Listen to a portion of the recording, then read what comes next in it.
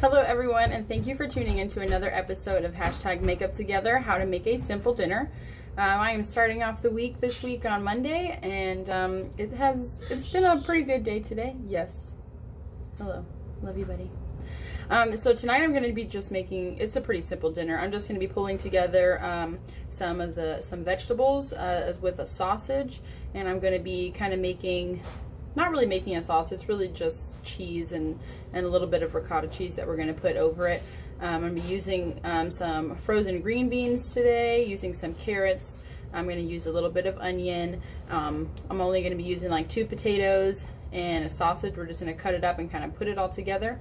And then I have been craving cookies, just yummy, gooey chocolate chip cookies. So if you have to eat gluten-free, be sure to stay watching this video, because these cookies that I'm making right now, I made these for some holidays. I made them for Christmas and Thanksgiving. My family that does not like, well, they don't not like gluten-free, but they would prefer like the real thing with certain things, and cookies are one of them. They ate them, and the kids ate them, and they're so good, and they don't taste like some things gluten-free might not taste as good as the original, but these cookies are delicious. So make sure you stay in tune and watch for me making those, because I cannot wait. So I'm going to go ahead and get started. I'm going to start with cutting up some vegetables. So I'm going to start off just with cutting the carrots and the potatoes, because these are going to take longer. So I'm going to try to cut them up pretty small, because I don't really want to wait like an hour to eat. So I'm going to cut them up smaller in the pan. I'm not putting anything in the oven, because that's where the star of tonight's dinner is, aka the cookies. So I'm not going to cook anything in there, and I really just want to do something really simple, really easy today. So I'm just going to put them in there. So I'm going to just cut these up into like little fourths here. So I cut it in half and then cut those halves in half. And I'm just going to chop them up. I just want smaller pieces of these, so that way they will cook quicker. I'm just going to throw some olive oil in the pan and cook those until they're nice and tender. Also in this, I'm going to be adding in some spinach, a little bit of bok choy, and some onion. So I'm going to throw those in closer to time that these are done. So I'm just going to cut these up a little smaller. And I love when I am able to do quick stuff like that, because today is one of those days where I just want to snap my fingers and have food done, but life doesn't work like that. It's not that easy. So I'm gonna go ahead and cut all these up.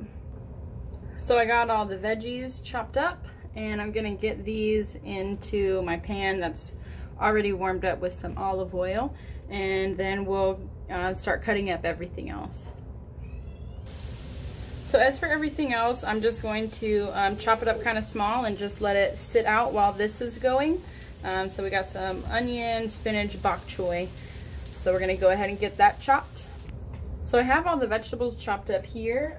The food probably in the pan right now probably has about another 10 more minutes, and then we'll add all this.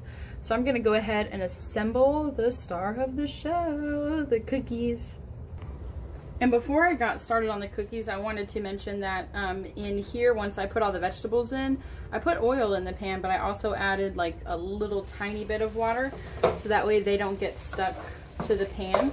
And I mean like a little bit of water, so much that I'm not even going to have to drain this.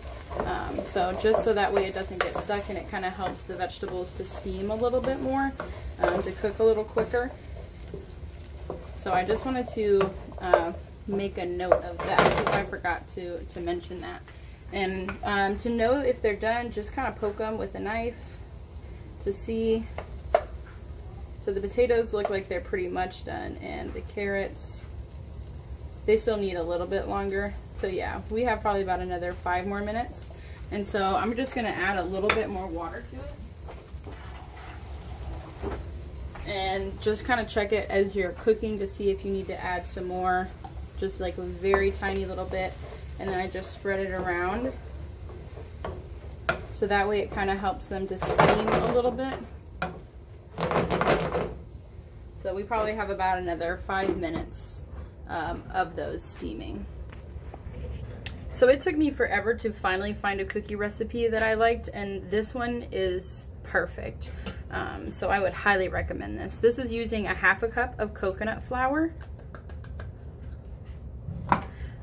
This is 1/4 cup of melted butter. You can use ghee if you want to, if you can't have butter.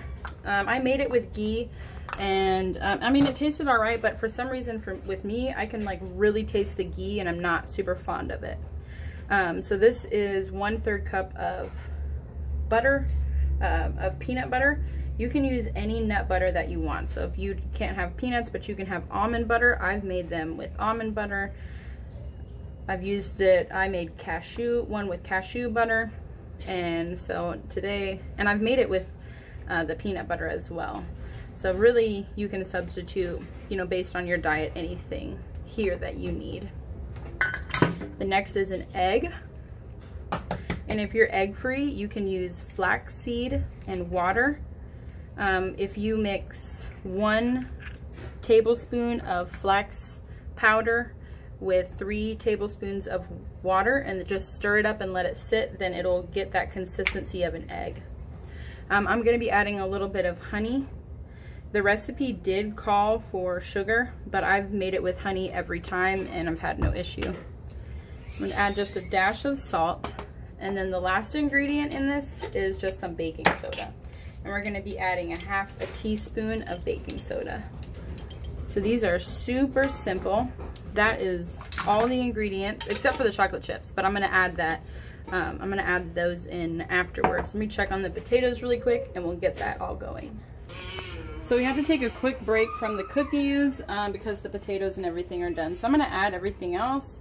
So this is just some regular kielbasa sausage that I'm adding in there. The next thing that we have going in is the bok choy and the spinach. And the spinach, of course, will wilt. The peppers, or not peppers, excuse me, onion. And then the last thing is going to be the green beans. So I'm using frozen ones today. And I'm going to just pour those in. Then I'm going to mix everything all together and put the lid on there with a little bit more water in it. I'm just going to add a little bit more. And then once everything gets all incorporated, then we'll season it and add the other ingredients. It's looking nice and full. I just lost some green beans. Alright, so I'm just going to stir this up. Keep it on, I just turned this down like a little bit lower. So I'm going to stir it up, add a little bit more water, put the lid on it for it to steam, and then we'll continue. Alright, so now that I have all the ingredients in here, I'm going to go ahead and mix it all together.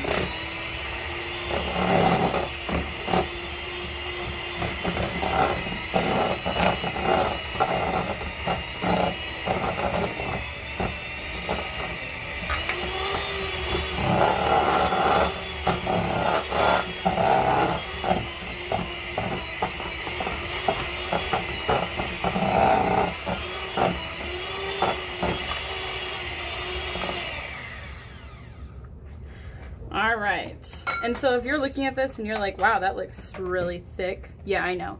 And that's what I thought the first time that I made it. But I'm telling you, this recipe is perfect.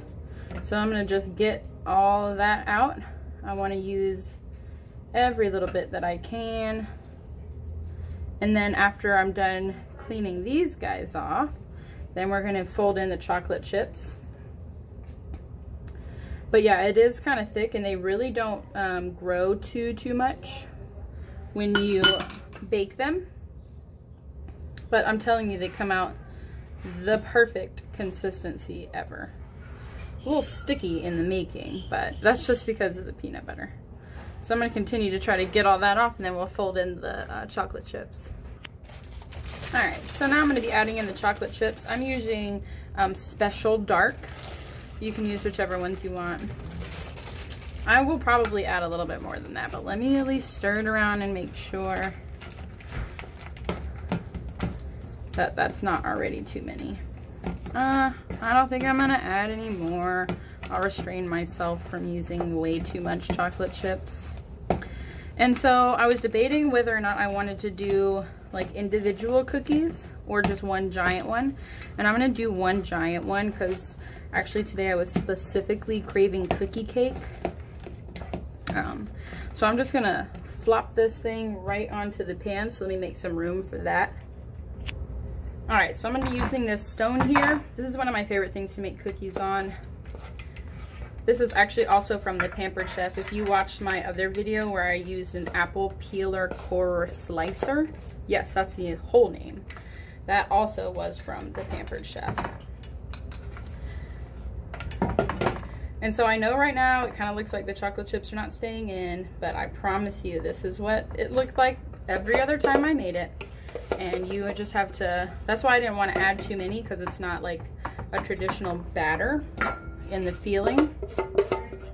So I just put it all in there. And then I'm gonna kind of make it into a ball. Of course, make sure your hands are clean before you do that. So I'm just gonna fold in all of these chocolate chips to make sure that they are indeed all going to be in there. And then I'm going to flatten it out as even as I can on the pan. And the thing that I like about this stone is that nothing is gonna stick on here. Do I wanna make it square or circle? I think I'm just gonna make it circle. So that way we can kind of cut it like a little pie. All right, so I'm just gonna push it all in there, and then I'm gonna press it down. So that way it's pretty even and flat.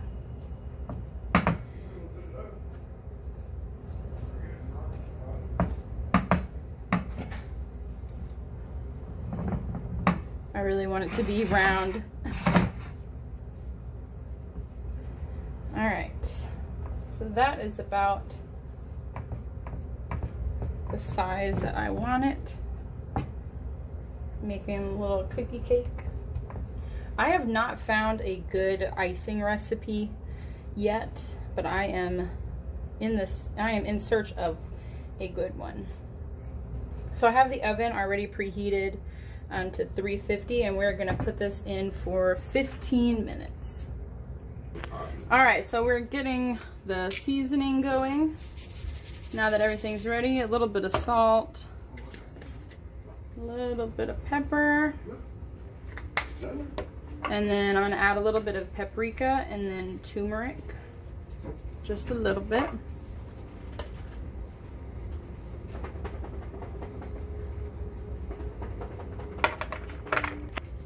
All right, and then I'm gonna be adding in ricotta cheese.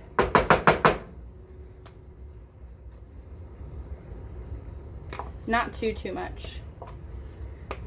And then I'm gonna add just a little tiny bit of sour cream, but not too much. Still trying to keep it healthy. And I'm just gonna stir all that around and let it kind of heat up a little more. And I'm going to taste it in a little bit to see if there's anything else that I need to add. But I think that this will be good. All right, well, we got the food going. The cookies have like 1 more minute. They look perfect. Be sure to check out my Instagram to see what everything looked like, and I'll make sure that I leave my Instagram name below. So if you have watched this far, thank you so much for watching. I really appreciate your support. Please be sure to like, subscribe, and comment. And if you have any questions or tips or tricks that you would like to share, let me know. And if you make this, tag me in the picture on Instagram. I'd be glad to share it. And I would love to see if these recipes are working out for you and your take on them. All right, so thank you so much, and I'll see you guys next time. Bye.